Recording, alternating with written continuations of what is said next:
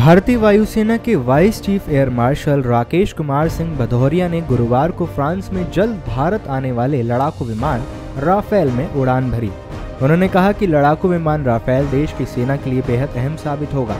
उन्होंने यह भी कहा कि एक बार इस विमान की वायुसेना में शामिल होते ही राफेल और सुखोई की जोड़ी दुश्मनों का तनाव बढ़ाने के काम करेगी।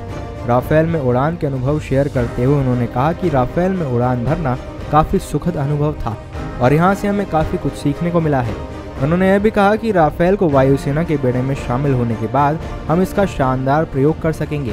हम यह भी देखेंगे कि सेना में शामिल लड़ाकू विमान सुखोई 30 के साथ इसकी जोड़ी कैसी रहेगी और यह कि उपयोग कैसे की जा सकेगी। वाइस चीफ एयर मार्शल ने कहा कि एक बार सुखोई और राफेल सेना के बेड़े में शामिल हो जाए, इसके बाद दुश्मनों को औकात में रहना होगा।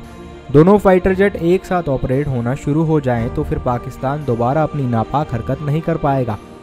उन्होंने आगे यह भी कहा कि राफेल में जिस तरह की तकनीक और हथियारों का इस्तेमाल किया गया है वह भारत के लिए प्लानिंग के नज़रिए से एक गेम चेंजर साबित होंगे। हम जिस तरह के आक्रामक मिशनों और आने वाले समय में युद्ध के लिए प्लानिंग करना चाहते हैं उसके हिसाब से ये तकनीक और हथियार बिल्कुल उपयुक्त हैं। अगर आप हमारी ये वीडियो फेसबुक पर देख रहे हैं तो हमारे फेसबुक पेज PunjabKesari.com को लाइक करें और अगर आप हमारी ये वीडियो यूट्यूब पर देख रहे हैं तो हमारे यूट्यूब चैनल PunjabKesari.com को बेल आइकन प्रेस करके सब्सक्राइब करना ना भूलें। मैं निखिल कुमार, पंजाब केसरी, दिल्ली।